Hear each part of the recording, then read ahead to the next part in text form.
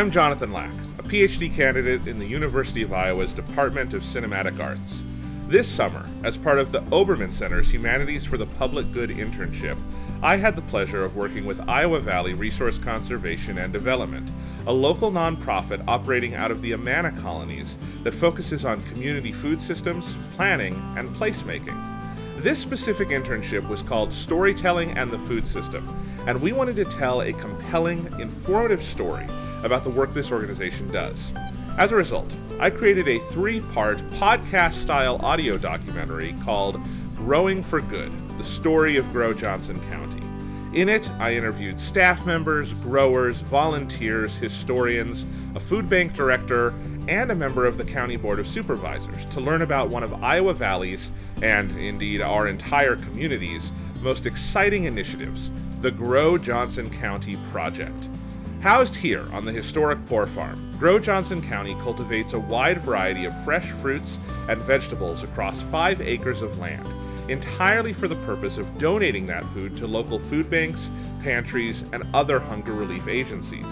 Johnson County has a significant hunger problem, with over 19,000 residents, more than 1 in 10 people, experiencing food insecurity. And for those people, getting fresh, first-hand produce straight from the farm is an unfortunately rare experience. That's why the work Grow Johnson County does is so important, and why the space on which they grow resonates so powerfully. The Poor Farm was founded in the 1800s as a then progressive reform to the poorhouse or debtor's prison model, where both the poor and those deemed insane by the state could live, grow their own food, and hopefully learn skills that might lead to a better life if they ever left the farm. This model was obviously imperfect, and particularly traumatic for those kept in spaces like the asylum building.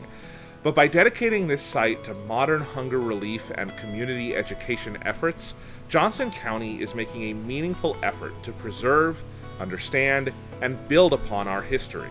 And that, of course, is where Grow Johnson County comes in, and why it was such a privilege to research this project, interview those involved, and share this story with the world.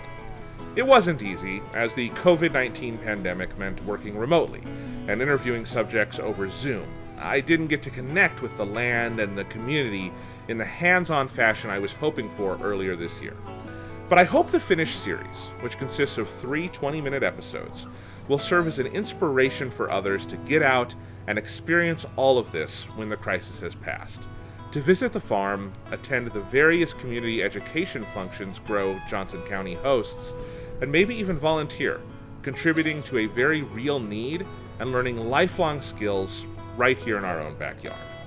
It's a series about a complicated history and an inspiring present, but I also hope it helps us think about the future and what we can all do to make it better. To learn more and hear the full series when it's released, please visit www.growjohnsoncounty.org. I'm Jonathan Lack, and thank you so much for listening.